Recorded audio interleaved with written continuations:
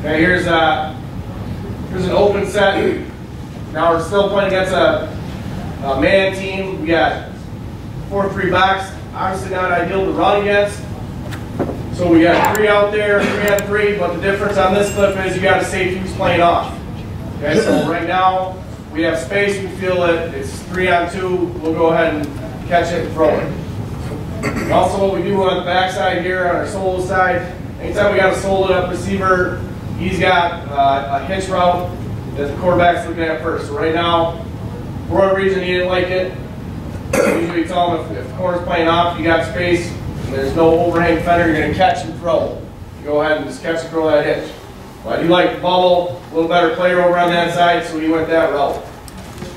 Again, what we're telling our number 2 receiver here is most dangerous man. So right now he does a great job coming slow off the line of scrimmage to go ahead and block whoever's going to run the bubble. So in this case it's the backside safety, the safety who's manned up on number 3. Sometimes they switch it up and number 2 is running the bubble and they switch it off. So he does a great job there. And then we're always sending our number 1 receiver to the corner. Just kind of end zone look. Just kind of see that there's a lot more space. And I think that's one of the things we do really well is space the field. Just to maximize one-on-ones. We want as much space for our kids to operate in a one-on-one situation. Is your back where you're throwing the ball here? Yep. So anytime there's a pre-snap, predetermined quarterback, will let him know that, hey, I'm throwing it.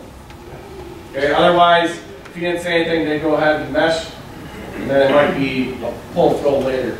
And if you watch our center, he was a guy that was so fast we had to slow him down. So this was week 2 on contact.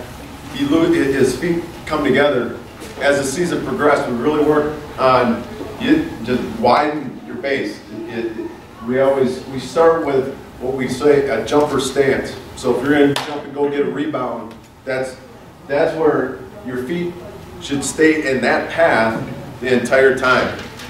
And if you're just watching him right here, he's falling off because a lot of times if you are covered, it's gonna be a solo block.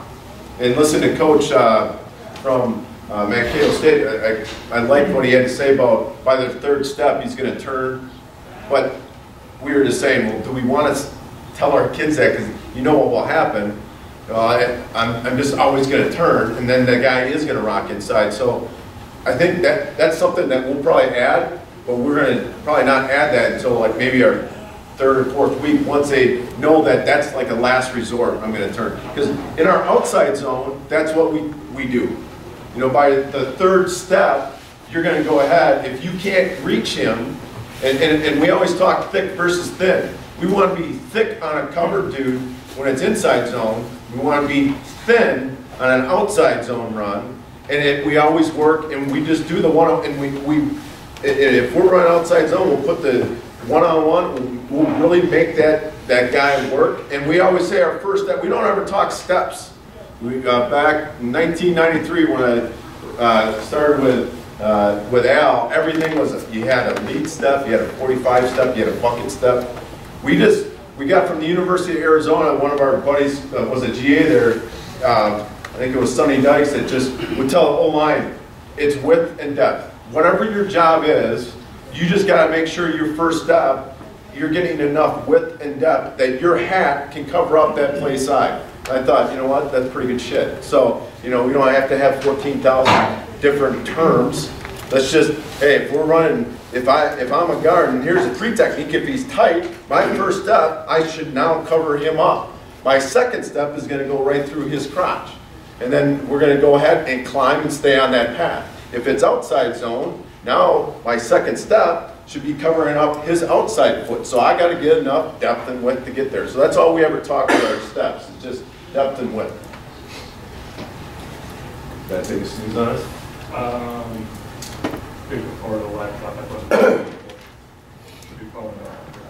So, and for, I think we were talking, Marty Costello, I think he's now in Canadian Football League. He was up at, where was he, Clef? Where was he? He was at Stevens Point. So when we were talking to him, because he looked at our offensive line, he goes, hey, just talk me through your steps. He goes, I would never do that.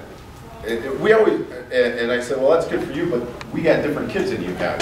So not all of our kids are great at moving. So we always start day one just working first step, second step, and then pound, pound, pound, and we work our, we work a ton on boards. But he's like, you guys are very like tall. And I said, well, because they come off the ball and they're like flying off the ball watching his, but I'm like, you gotta remember, our dudes aren't always that athletic. So we have to give them a frame of reference, somewhere to start. And if you've never been a zone team, you can't just go, hey, just go fly off and go get them. I mean, so, because you're going to have guys falling off, just like our center did in the last snap. So we do work a ton on steps. Do you guys do anything in terms of wrong stepping? If you know you have a double coming, or is it always, if it's inside zone right, your first step is your right foot? We're always, and that's the thing, is like our center in week 2 versus Wanakee is going the wrong direction. And like, hey, bud, when we do some pin and pull and we'll do some solo blocks, but our center, 100% of the time, is always going to step play side. Always. Now, for the most part, in our base, yes, we're always stepping. We should, if we're running inside zone left, we should all be taking a step with our left foot. Yep. And then if we have if we got a 2-eye, instead of punching, and this came from Steve Graywood too, and the stuff works, is if I got a 2-eye, my center's here, and I got to work there to the stack backer. We don't punch, we use a flipper, and so the first step is a 6-inch step, and our elbows go right here, never too far back to expose, and then our second step, we're going to unleash and uncork the hips with a flipper because it maximizes the surface area. When you go ahead and punch, you have a tendency to punch and avoid. And then you got a dude splitting the double team and he's in the lap of your quarterback or running back. All right, this one up here, we got 4-3. Team is playing cover 4 and cover 3 against us. Right now, again, safety's rolled down. Got a cover 3 look. 3-on-2 out here on the outside. Outside backer is in the box. So easy read for the quarterback. It's going to be catch and throw. What we tell our bubble guys is just open.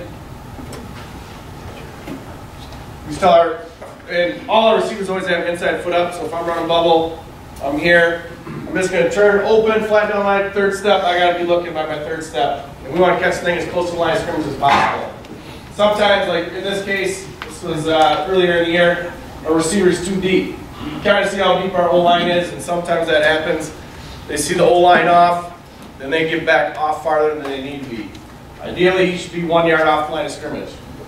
Right now, he's like 4.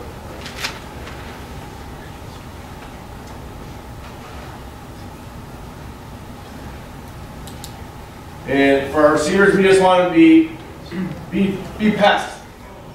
Tell them slow off the line, stock blocking, and just get on. We don't tell them, hey, we got to get the thing to the sideline. We just want, go ahead, square him up, take him where he wants to go, and let the receiver go ahead and go where he needs to.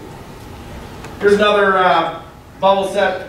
We have now our receivers in the backfield. He's going to, we call it jump motion. He's going to motion, give us the same look as earlier against that same team that was playing cover 1 against us and wasn't allowing us to throw bubble. So we go ahead and put it in the backfield. He goes ahead and can motion. Now we got a chance to throw bubble because they don't have 3 for 3 at the line of scrimmage. It gives us a chance to get our playmakers ball. We go ahead and just run. Again, same thing for quarterback. This is all he's reading, the same thing we did pre-snap on the other snaps. He's just looking, it's a 3-on-2. No one's running out there to guard him, so that's easy for him. Go ahead, catch it, throw it. The back knows too at this point, hey, no one's running with them, I know I'm not getting the ball. We work this again, same that key drill.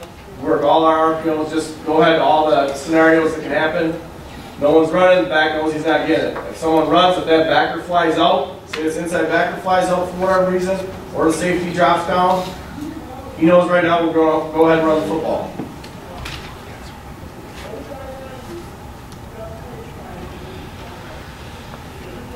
catch the run and get, I mean, all we're looking for anytime we're throwing these is 5 yards.